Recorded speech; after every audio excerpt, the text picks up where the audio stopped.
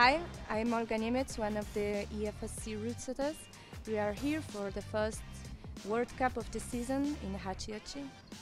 I wish to present you one of the holds we used. It's quite cool. It's 360 round with same shape as we used to see on the competition. But what's super nice is that the holds is double friction. As you can see, the friction is just on the part of the hull, so you can see from the ground, or it's at least harder to see where is the friction part. And once you're climbing, it's also tricky to stand on the right place of the holds. So I guess it will be a big challenge for the athletes.